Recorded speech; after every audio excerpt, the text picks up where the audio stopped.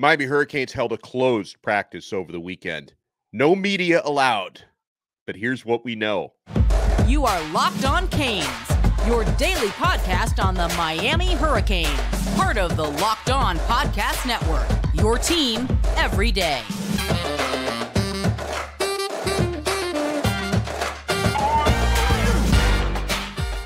Happy Easter. I'm Alex Donno, University of Miami alumnus, longtime South Florida sports radio vet and writer for allhurricanes.com. And thank you so much to the everydayers for making Locked On Canes your first listen and your first watch today. We are free wherever you get your podcasts. We're free on YouTube. We're part of the Locked On Podcast Network, your team every day.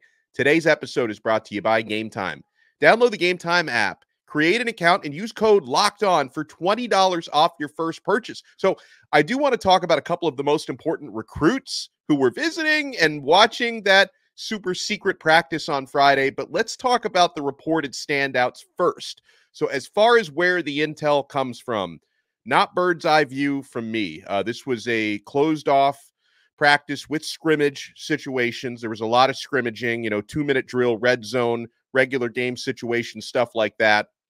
So we rely on people who were there, who did share some information. I am also relying on some reports from websites like CanesInsight.com and 24/7 Sports, who do an awesome job, as we try to do, covering the Miami Hurricanes. So first thing, talk about the starting quarterback. Observers, and I've heard this from multiple observers, pluralized, have said that Cam Ward looked fantastic on Saturday as Miami's starting quarterback. In fact, according to a report from CanesInsight, this is apparently the best that Ward has looked this spring in a Hurricanes uniform. And, we talk about the practices where they are open to the media, and Ward has been consistently the best guy in the room. You can see the leadership. You can see the experience. There's not a throw he can't make. And, furthermore, and we were talking about this last week with Marcus Benjamin when he joined us on Friday, you can see, and again, these are practice drills is primarily what I'm able to watch. So it's nice to see that this is translating to scrimmage situations.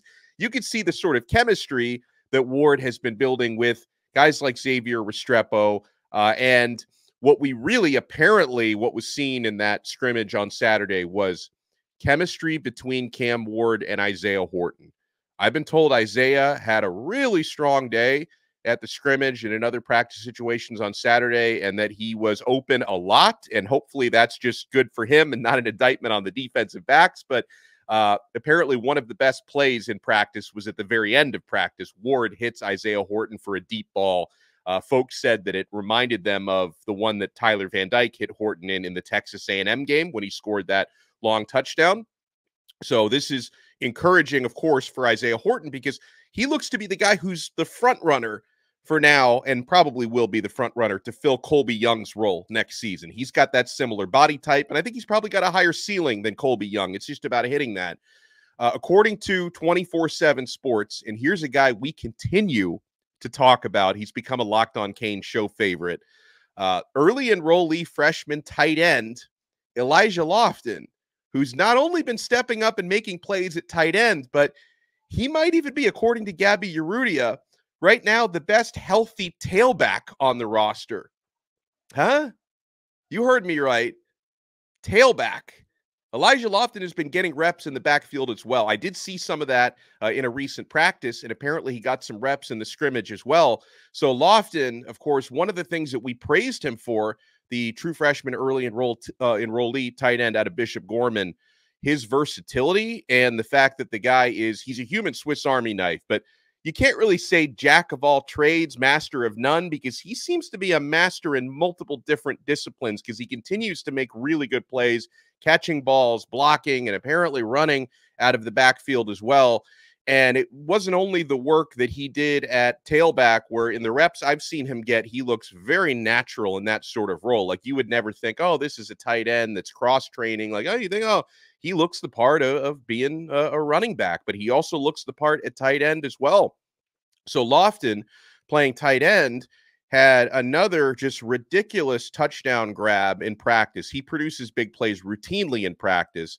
This was from an Emory Williams throw, and it was described to me as a 50-plus yard touchdown. Now, you guys all remember the video clip that was going around, which I was there in person for this in a practice a couple of weeks ago, that crazy one-handed grab that Elija Lofton made. Another throw from Emory Williams. Now, the grab that was on that original video was actually thrown well behind him, and he just made an incredible play. This one, I'm told, was an awesome throw and an awesome catch as well. And speaking of Emory Williams, I don't know if I'm sleeping on him a little bit too much. Like, do you guys think that Emory might emerge as the quarterback too? Because, yeah, we talk a lot about the battle between Reese Poffenbarger and Jakari Brown, who are both also doing really well. But it sounds to me like, and it's looked to me like, Emory is getting a little bit better with each practice. And, part of that is being he's a younger guy who's still developing. But let's not forget, he's also coming off that fractured non-throwing arm. So he's able to get more comfortable, I think, continuing to step up as that, that fracture, which wasn't just a few weeks ago, he was still wearing a sling. He's no longer wearing that. So it sounds like he's doing really well. But back to Elija Lofton for a moment. I'm going to start to make some bold proclamations on number 9, because I think he is emerging to me as the top candidate to be this year's Ruben Bain. Not a direct comparison. Obviously, they play on different sides of the football. But if I think about Ruben Bain last year being a guy who I believe was, an underrated 4-star recruit coming out of high school, and maybe he was underrated because he was a little bit undersized if you go by the prototypical size. Same thing with Elija Lofton. This is a 4-star tight end coming out of high school, seen as being a little bit undersized, not prototypical size for his position, but he's been out there in practice making 5-star type of plays. Now, Bain last year and again this year was doing that in practice. Then he did it consistently in games, was one of the best, most outstanding freshmen in the country, top freshman defensive lineman in the country. I wonder if Elija Lofton, sorry, there's too many Elijahs on the team. It starts to just scramble in my brain. But I wonder if Elija Lofton could end up being this year's Ruben Bain. And while I mentioned the name Elijah Alston, the transfer defensive end out of Marshall, I hear he performed well in the scrimmage. We have more standouts to talk about on this episode, and it's nice that Miami raises the overall competition level out there. Again, this doesn't guarantee 11, 12, 16 wins, anything like that, step by step, brick by brick, but we're seeing the competition levels go up in practice. That's a good thing, and that also looks great when you've got 4- and 5-star recruiting visitors out there watch you perform, because there were a lot of recruiting visitors, including my favorite player in the entire class. I will also tell you when we come back, the single best piece of news that's being reported coming out of that Miami Hurricanes scrimmage. We'll explain next. You want to keep it locked right here. Brand new episode of Locked On Canes. And I know you're keeping it locked to Amazon Fire TV. You're like me, you got to get your sports. You've got to get them now. You've got to get them live on demand. Fire TV is your destination for sports. From live games to highlights to in-depth analysis, Fire TV offers amazing viewing experiences with smart TVs, as well as the Fire TV stick that you can plug into your existing TV that provides access to millions of movies and TV episodes, as well as free and live TV. Whether it's opening weekend for baseball or the college basketball tournament, you're going to want to have a Fire TV. Fire TV recently created Fire TV channels to deliver a constant supply of the latest videos from your favorite sports brands, all for free. And that includes all of us here at Locked On and most of the big pro leagues and college conferences as well. Fire TV channels lets you dive into all of the game analysis, highlights, and more to keep you up to date on all the latest in the world of sports, March Madness, NBA, MLB, lots more, not to mention great news, entertainment, gaming, travel, cooking videos as well. Check out Fire TV channels on Fire TV and Alexa devices. If you haven't checked out Fire TV channels, you should. Trust me on this. To learn more, visit Amazon.com/LockedOnFireTV. Thank you so much for making this Easter episode of Locked On Canes your first listen and your first watch today. We're free wherever you get your podcasts. We're free on YouTube. We're part of the Locked On Podcast Network, your team every day. And if you want to take your everydayer experience to the next level, sign up to become a Locked On Canes Insider. I include a link in the show description below. When you're a Locked On Canes Insider, you get text messages directly from my phone to yours and vice versa with practice updates, breaking news, recruiting scoops, question and answers with me. A lot of times we answer the insider questions on the show. So click the link in the show description below. Become a Locked On Canes insider. Try it free for 14 days. And then if you like it, you can opt in for $4.99 a month. We had a lot of added value there at Locked On Canes Insiders. So the single best piece of news coming out of Miami's practice and scrimmage on Saturday is, by all accounts, no injuries. Which, I mean, and, you know, knock on wood, because obviously Miami has, I think, another scrimmage coming up this weekend, and then the spring game is going to be the following weekend. So those are scrimmage situations with a certain amount of contact allowed. They're not going too crazy killing each other out there. That's going to be the case in the spring game as well. But for most of the spring game, they're going to be able to tackle to the ground. And that, by the way, that's one of those things, because you guys remember there was this awesome clip from last week in practice. It was before Saturday, of Zaquan Patterson, like lowering a shoulder and really colliding hard with Trevante Citizen. Trevante Citizen, another one, by the way, a side note on him. Apparently, he looked pretty good on Saturday. He's getting in some work with Duke Johnson, who's on the staff now as a student assistant. So I think Trevante Citizen is continuing to, you know, be on the up and up. And Mario Cristobal said this past Thursday that in Thursday's practice, something clicked for him, right? Because he's trying to get his mojo back and his confidence back. I think that's the biggest thing. Like, you know, physically, he's still, you know, I guess somewhat the same guy that he was before the injury. He's up to about 230 pounds. He's very fast, but mentally, he's got to be able to get that confidence back after losing 2 years due to injury. But anyways, before we got sidetracked, it's great to know that no injuries came out of this scrimmage, because obviously we've had it happen in spring practices, fall camp in recent years, where Miami's had some bad luck in some of these situations. So that was, I thought, the best piece of news was everybody came out of this past Saturday healthy, from what we understand. You know, we talk about offensive players doing well. I don't know if anyone in terms of early enrollees is doing better right now than Elija Lofton, but JoJo Trader and Carr are also players who have been standing out throughout spring football so far. We've talked about Trader specifically a lot on this show. Carr is also trending upward. In fact, Carr had what was described, I think, in a CanesInsight post as the best catch in the practice this past Saturday. Had a big catch in the end zone, grabbing it over Robert Stafford, who's a guy that we have high hopes for at corner.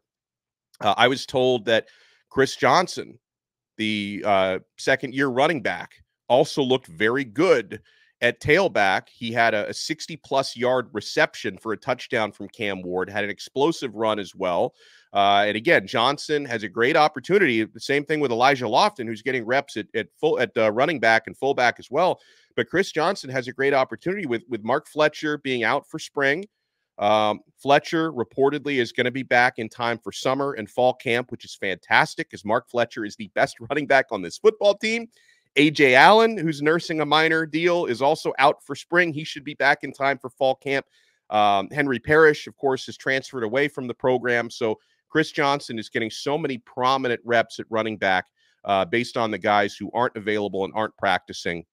It's nice to hear that he's making the most of that, and that he made some plays in the practice as well, because I think this can be potentially a breakout year for Chris Johnson. Now, here's a piece of news I think most of you guys are going to love to hear, because one of the big position battles that we've talked about on this show repeatedly is who's going to be the starting left guard, or who's going to be your starting five on the offensive line, because there is a chance they could move guys around if need be. Like, we know Jalen Rivers, I like him just fine at left tackle, but if you really needed to get your best five out there, Rivers is capable of playing guard and playing either side of the field if necessary, but I like him just where he is at left tackle.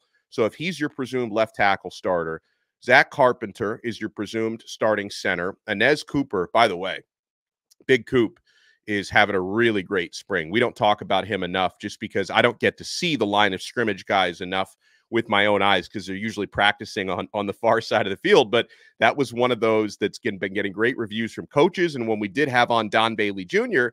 Yesterday, who does get to watch the offensive lineman right up close in practice, he can echo the praises of Big Coop as your presumed starter at right guard, and then your presumed starter at right tackle, who is not practicing in the spring, is CeCe Maui-Noah. That's, allowed guys like Matthew McCoy to get a lot of reps at that position. I think he's going to be an important right tackle. But something on the offensive line you guys will like to hear. It is my understanding that most of the prominent left guard reps on Saturday were going to Samson Okunlola, the pancake honcho, who, for my money is the guy with the highest upside outside of Maui-Noah, who's already been a starter this past year. I think Samson Okunlola, former 5-star recruit, was just an absolute monster coming out of Thayer Academy in Massachusetts in his high school days.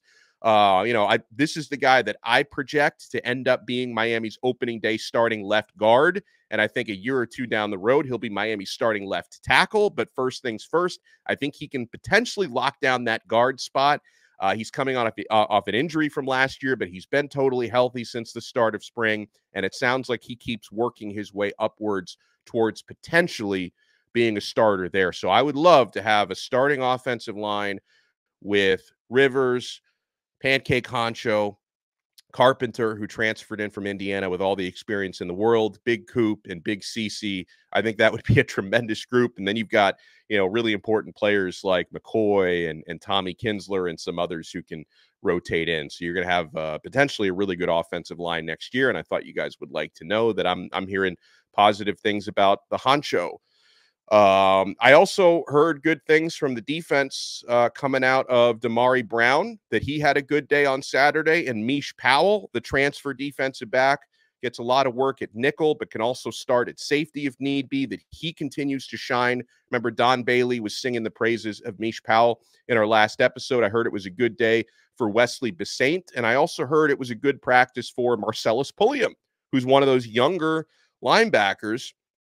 Popo Aguirre has been the guy grabbing a lot of the headlines on this show, came in the same class as Pulliam. Pulliam, remember, had an interception last season. Apparently, he's coming along and had a good scrimmage as well. So I think that's most of the intel that I've been able to gather, some of it from secondhand information told directly to me, others of it gathered from reading posts on 24/7 Sports and CanesInsight, and shout out to them because there's a lot of great people producing content and producing reports in the Miami Hurricanes space. But bottom line, no reported injuries, which is great. And Cam Ward continues to look like that dude, right? I mean, we all know if he keeps the fumbling down, that's kind of been his biggest issue the last couple of years, is maybe not trying to do too much and not getting careless with the football.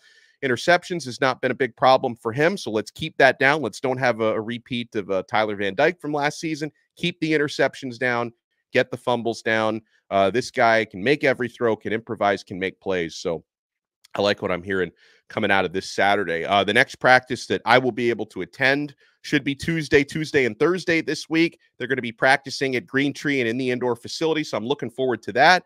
When we come back, really important announcement about my shows here on Locked On. Nothing bad, don't worry. An important announcement coming up, plus some feedback from DJ Pickett and from another one of the top players from Chicago. Miami continues to recruit and land some great players from the Chicago area. Hopefully they can keep that trend going.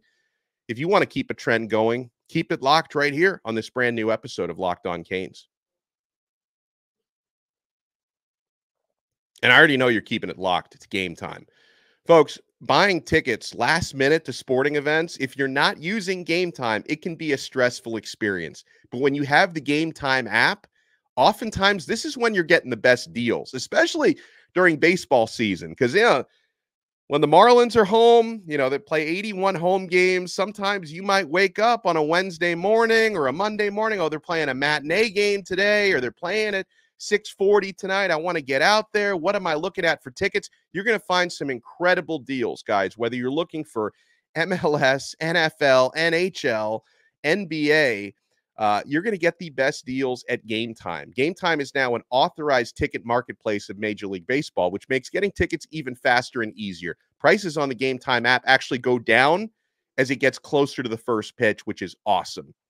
Folks, I love the zone deals at Game Time. I love that you can see the view directly from your seat, so you're not going to have any buyer's remorse after you buy that ticket. You're not going to have any buyer's remorse because they give you all-in pricing. Like, they tell you exactly what fees you're going to have to pay up front. They don't try to tack it on at the end like some of the other ticket sites do, where it really kind of throws you off and ruins the experience. And the game time guarantee means you're always getting the best deal. If you find tickets in the same section or row for less, Game Time is going to credit you 110% of the difference.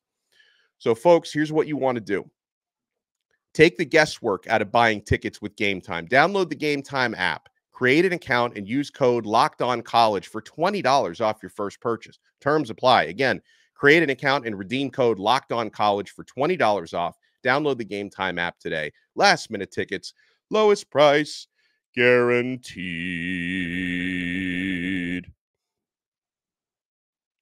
Thank you so much for making this episode of Locked On Canes your first listen and your first watch today. We're free wherever you get your podcasts. We're free on YouTube. And folks, are you watching Fox Sports or ESPN on your TV all day? Do you have to turn down the volume with all that shouting? Make the switch to Locked On Sports today, a free 24/7 sports streaming channel programmed for you every day to bring you the biggest stories without all the screaming.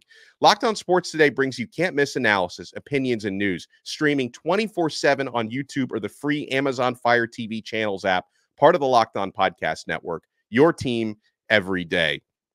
So one of the most important players Miami is recruiting in this cycle is DJ Pickett, 5-star defensive back. Miami likes him as a 6'4" cornerback. He's also very capable of playing safety. He's one of the top players in the state of Florida and the 8th-ranked player in the entire country.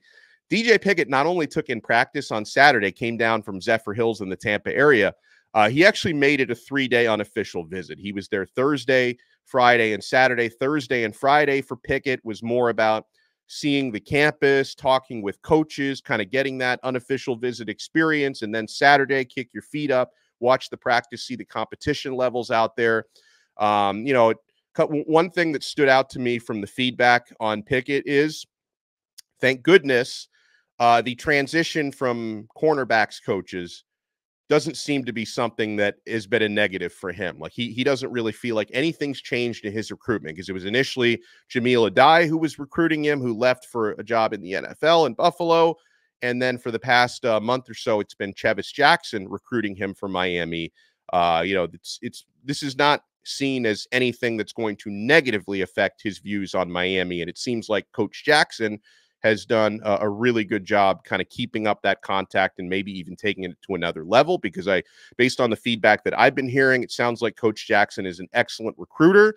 And I know current players rave about him. Daryl Porter had a lot of nice things to say about Coach Jackson to me. So thankfully, the change in cornerbacks coaches doesn't seem to be affecting negatively, hopefully positively, but negatively, it's not affecting where Miami stands for Pickett. And, something that Pickett, obviously, as a Miami fan, you can say that is not the best situation for him. It'd be a great situation. He sees a very quick path to playing time at Miami. Like Pickett feels like, with how good he is, Miami hasn't had a cornerback at his level, at least coming out of high school, for a hot second here. He feels like, based on, who's going to be around in the defensive back room next year, that he sees a pretty quick path to playing time at Miami. And playing time is obviously an important thing for him. So that was one of the things that he talked about. He said, first of all, it's an opportunity for me to get on the field early. And just the place like Miami, there's nowhere like Miami. Just the people around the building, good people, and I want to be around it, he said. Primary competition for Pickett. I believe the top two competitors here, I think Miami is in the top three, in my humble opinion. Oregon and LSU. LSU may be the slight trending favorite right now, although coming out of this good visit to Miami may be trending upwards, but LSU had been pretty hot lately. Georgia and Clemson are also in the mix for him. And Pickett, he does have an official visit set for June 14th at Miami, so he's going to be back for another multi-day visit in a couple of months here. And he's not rushing a decision like we've had some guys. Miami just unfortunately missed out on a linebacker the other day with TJ Alford choosing Ohio State over Miami. But in the case of Pickett, he's taken his time. I've heard he may announce a verbal commitment in October at the earliest. That may even drag out even farther. I'm just saying that as a hunch. I don't know anything there, but October is when I understand he may be looking to announce a verbal commitment. So you're going to have for another 6 months at least battles raging in his recruitment. And even if he does make a verbal commitment in October, obviously that's going to continue on until National Signing Day in December. But Miami is trending nicely with DJ Pickett. And of course, he's got the family ties. He was watching practice on Saturday with his cousin Booker, who hasn't enrolled yet at Miami. So Booker also came down. He signed with Miami. He's going to be enrolling this summer. I think he's going to be hopefully a standout edge rusher at the University of Miami. And his cousin DJ is one of the top players in the country in the 2025 recruiting class. Another player it was nice to hear had a good visit is Miami continues to get guys or try to get guys from the Chicago area. Edwardsville, Illinois, top 24/7 defensive lineman Iose Epenesa made it down to Miami again. This is at least his third visit. He's the younger brother of Bills defensive lineman AJ Epenesa, and apparently they both came down together to watch practice. And so he had AJ there kind of helping him, with his NFL experience, kind of helping him understand the way practice was run and what was going on out there. So, Miami sounds like they're making some inroads with Epenesa as well. So that would be nice to get another top defensive lineman out of Chicago. And all right, so guys, before we run here, want to let you know, you're going to be starting to get double doses of me every day on this network. If anybody wanted that, I'm sorry if you didn't want it, but I'm going to become a regular starting this week on Locked On ACC. So I'm humbled by the opportunity. I'm thrilled with the opportunity, and I'm going to be joining Kenton Gibbs, who's been a staple on that show for a couple of years now. We're going to start doing Locked On ACC together. So obviously there's going to be plenty of basketball talk hopefully for the next week or so. Maybe the ACC will produce an NCAA champion this year.